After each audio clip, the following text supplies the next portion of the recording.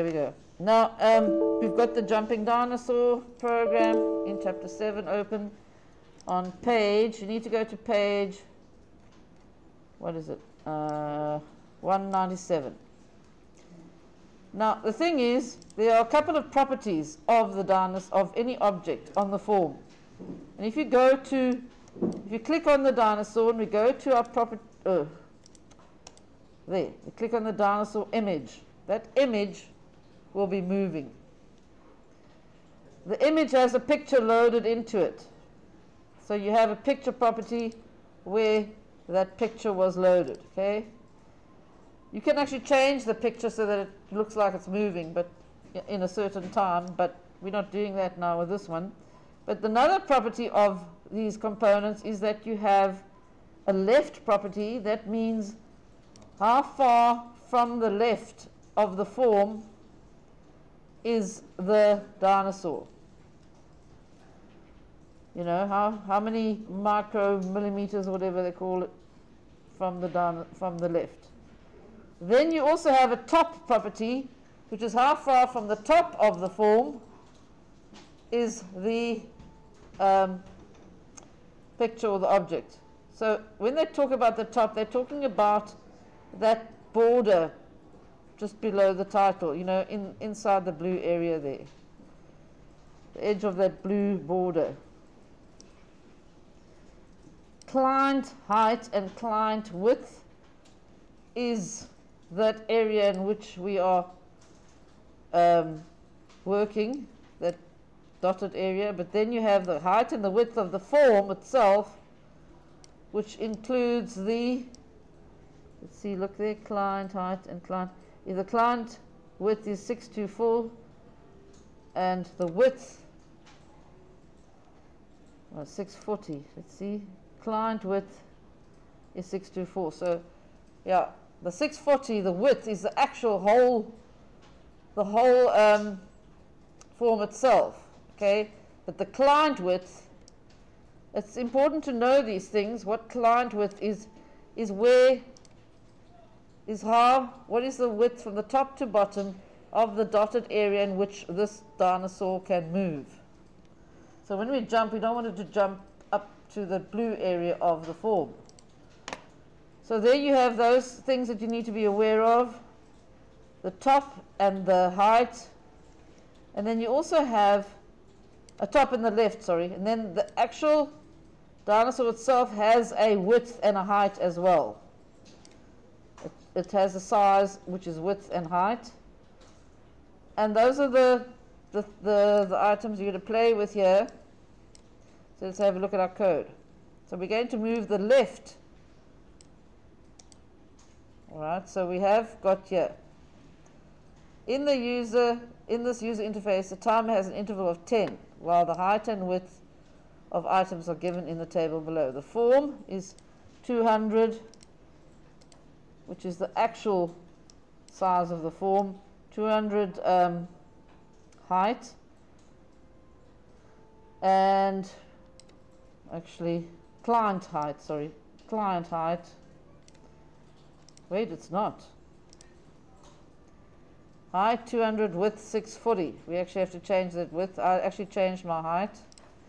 Why? Because I wanted to see the dinosaur picture better. So we change our height back to 200. Not the client height, just the height. Fine. The dinosaur is 100 height and 88 width. There it is, 100 height. This is what you're playing with when you do movement of items on the screen. The cactus is 60 and 46. And that's right, I'm just double checking all of these numbers. 60, 46, there. Then we have variables that are declared. I jump speed, okay? So we go and make sure we've got I jump speed over here. And then they declared it and set it to 0 at the same time. So that's fine, you can do that. Or you can go and set it to 0 on activate event. Or you can safely trust that global integer variables will be initialized to 0 before we use them anyway. And then we have a variable, R speed is given 6 in our on-timer on-click event, or on-time event, and the drop speed equals 1. And in the on-time event, decrease the left property of the cactus to the value of R speed. So we're going to go to the on-timer event. In the on-timer event, the left property must be decreased by R speed. So let's go to our on-timer event. So we click on timer, go to events, double click inside there, and then we say the cactus IMG, cactus left equals IMG cactus dot left. Sorry. Are we subtracting dot left minus R speed? What is that actually going to do?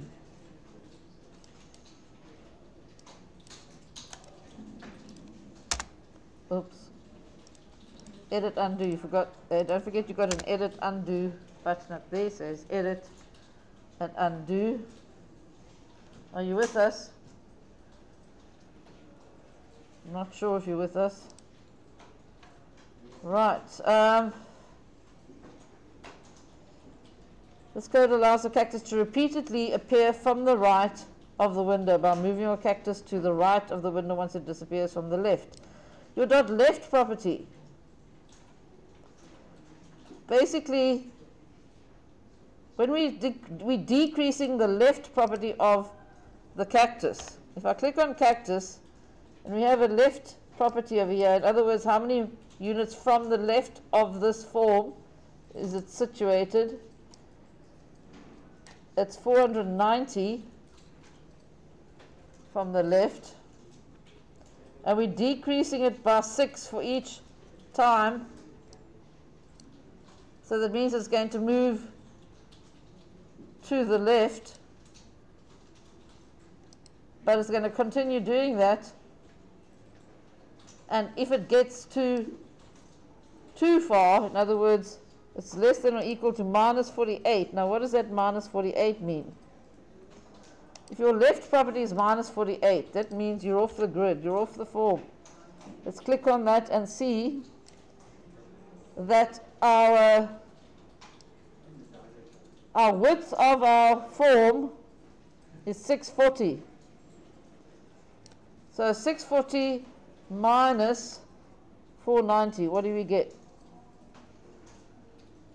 640 minus 490. So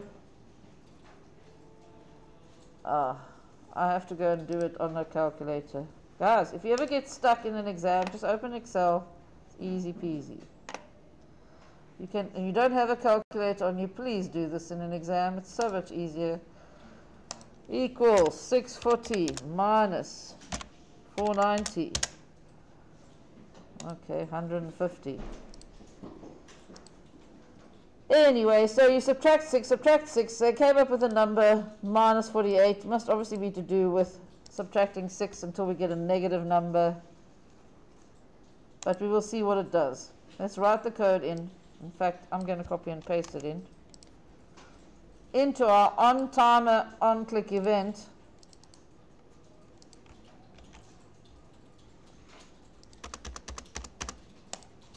So this cactus is going to be moving, and then it will appear in its original place if it gets off the screen.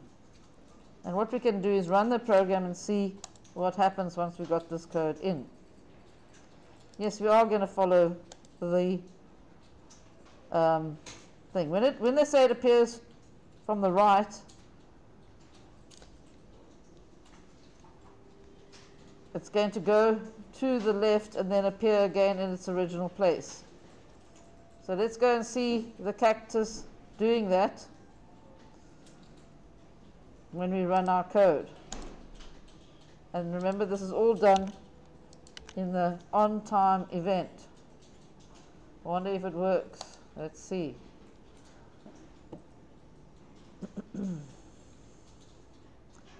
All right. Certainly going a bit fast, isn't it? Right. So the reason why it's going so fast, the timer has an interval of 10. If you change that interval to a larger number, then it will go slower, okay? So basically moving this thing, when it gets to a negative number, we go back to its original place and then it moves again. Right, what do we have to do next? That poor dinosaur's got to jump pretty quickly, doesn't it? Because the cactus is pretty sharp. In the on-time event, decrease the top property of the dinosaur by the value of I jump speed. Right, we'll just do what they tell us to do. I'm copying and pasting. In the on-time event, there's a lot of stuff happening.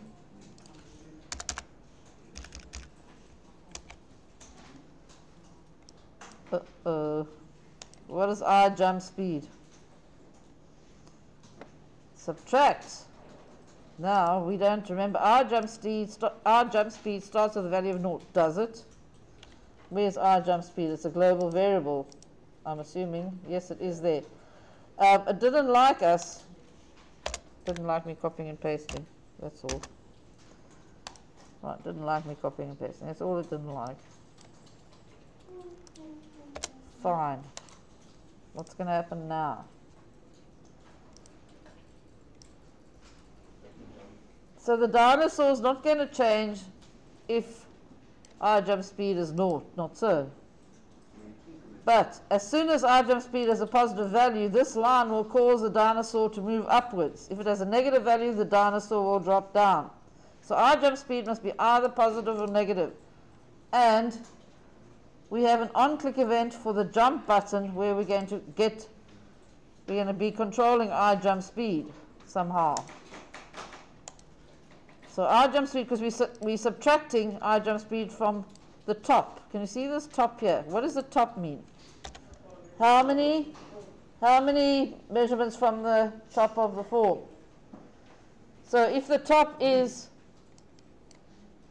at this point it is 65, and we subtract 2 from it, that means it'll be 63, and then it's going to move up, you see? As we subtract our jump speed, if it's 0, then this thing's not going to change. The top value won't change. The dinosaur will stay put.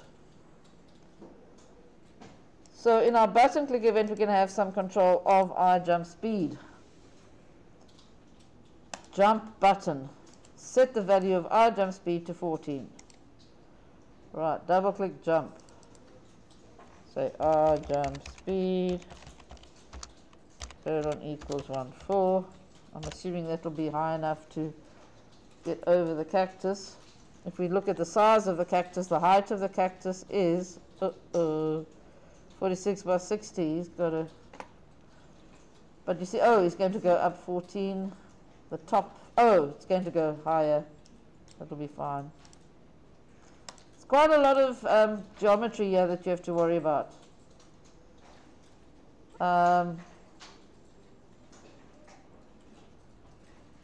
What? This value is negative. Well, it will go negative.